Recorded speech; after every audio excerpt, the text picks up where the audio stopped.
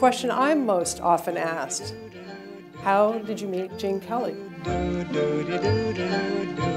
For those of you who are wondering, I was 26 years old when I met Gene, and Gene was 73.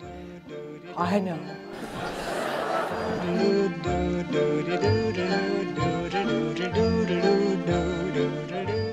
I recorded Gene in some format almost every day for over a decade. When I first started interviewing him, he was extremely reserved. I always say that what you know about Gene Kelly is what he allowed you to know, which is very, very little. I was privileged in that he gave me that story, and so I wanted to share some of that with you.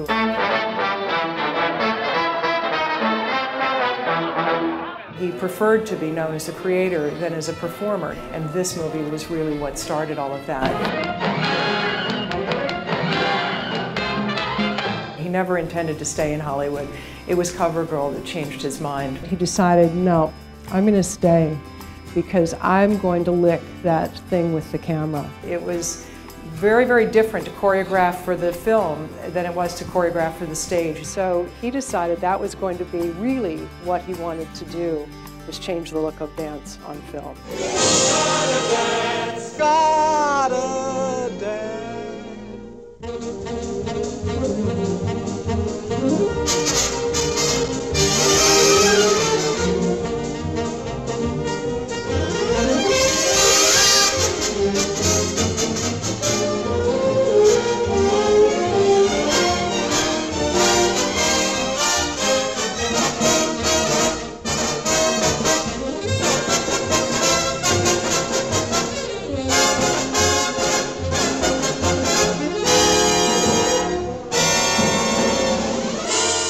What's important is not Gene Kelly dead and 100, but Gene Kelly continuing to be relevant and to inspire people and inspire young people to excellence and to pursue their passions and their dreams.